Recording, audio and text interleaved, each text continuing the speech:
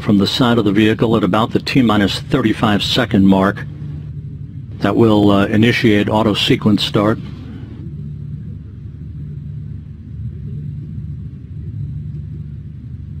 T-minus 50 seconds.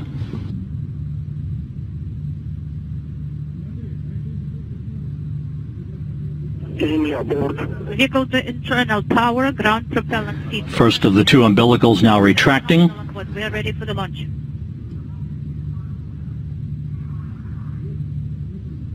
T-minus 30 seconds.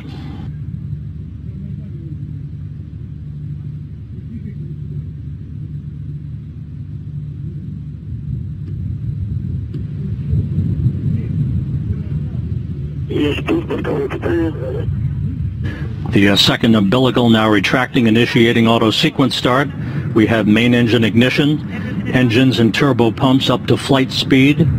5, 4, 3, 2, 1. Engine turbo pump. It's flight. And liftoff.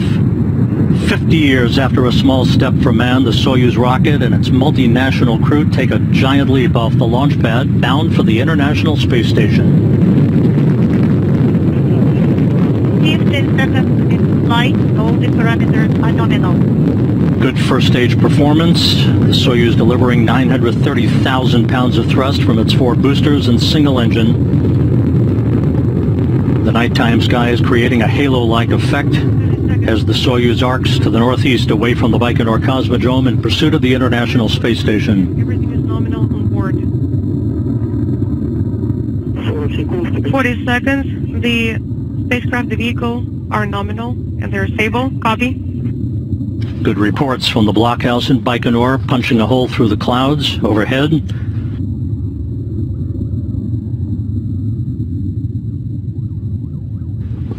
Good engine performance being reported. 60 seconds in. Yaw pitch roll are nominal. Copy. 1 minute, 10 seconds into the flight. Feeling well. Alexander Skvortsov reports the crew is feeling well. Now going through the period of maximum dynamic pressure, leaving a contrail. The launch. Soyuz traveling almost 3,000 miles an hour, 15 miles in altitude, 10 miles downrange from the Baikonur Cosmodrome.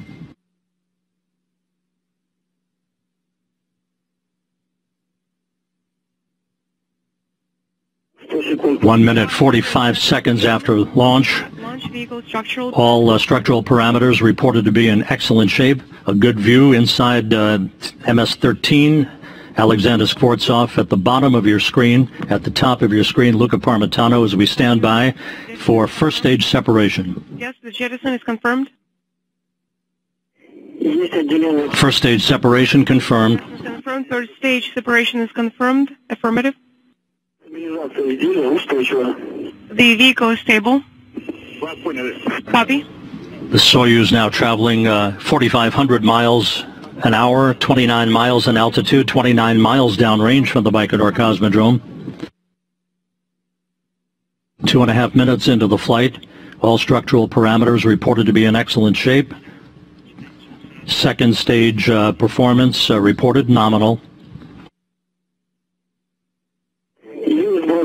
The launch shroud has now been jettisoned, and now we're seeing a view from a camera on the second stage of the Soyuz rocket. We will no longer see in-cabin views.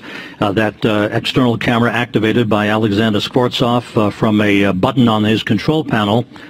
But a great view looking down the Soyuz booster. Again, this view from a second stage camera on the Soyuz rocket.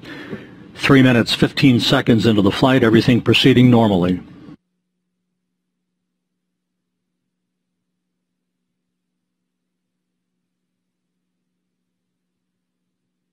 $120 seconds. The second stage engines are operating nominally and everything is nominal on board. We're feeling well.